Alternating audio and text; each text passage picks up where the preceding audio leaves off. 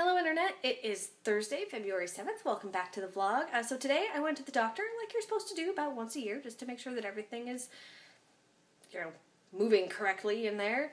And while I was there I had 2 blood draws taken just to check some levels of some things. It happens every time I go into the doctor, so it's nothing new. Although I have to say that the guy I got at the lab made me do the relaxed arm instead of the clutching that little ball thing. Which makes it hurt a lot more. And then I got 2 shots. One of them was okay, so I guess when you're a grown-up, they don't call them booster shots anymore. They called it I have a sheet, they wrote it down, a Tdap, which is like tetanus and a couple other things booster shot, like in this arm. And it hurt, because the arms, they're not so meaty. And then in this arm, I got a flu shot.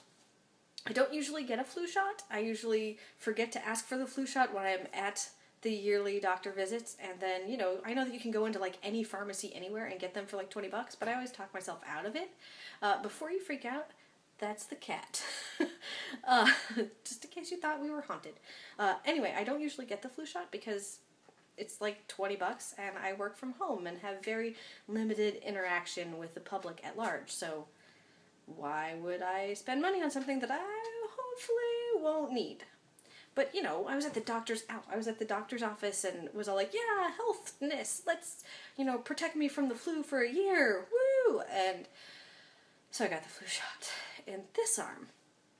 And they tell you, they send you one of those sheet things that is all, yeah, you're probably going to have flu-like symptoms for a couple of days after. I have to stop bumping the table.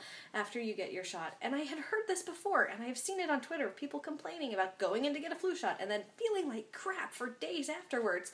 And it always kind of struck me as odd. Like, if the flu shot is supposed to keep you from getting the flu, why does it give you the flu? Like, why can't you just go out and let someone sneeze on you for free and get the flu that way and then get over it for the year? Whatever, I ended up with a flu shot, and I always thought that the whole, oh yeah, flu-like symptoms thing was kind of blown out of proportion, because I thought, maybe they just don't get sick very often, and so they're not used to what having the flu really feels like, and I have to say, I am not a fan of the flu shot. A couple hours after I got it, I was on my way home, and I started noticing kind of a sniffly thing happening, and kind of a achiness happening as I was waiting for the bus, and I figured, that's probably because I've been running around all day, and I, don't do that a lot, so, it's environmental. But now, I've been home for a few hours, and in addition to having very, very sore arms from the shots, I do not feel well. I feel like I have the flu. Which was not staged. That's an actual thing. And excuse me, by the way. And I don't like it. I was perfectly healthy this morning when I left the house, and I went to the doctor and got sick. Or not. I guess these are supposed to go away in a day or two, according to my, handy sheet. Kind of like the regular flu.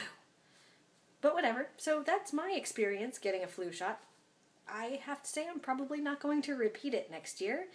And I cannot in good conscience tell you not to get one, because maybe it will work for you. And maybe it'll work for me too. It just has a sucky beginning. Like a lot of movies.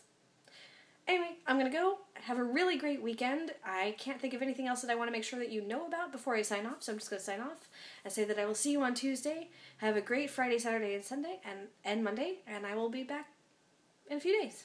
Thanks as always for watching. I really appreciate it. See you later.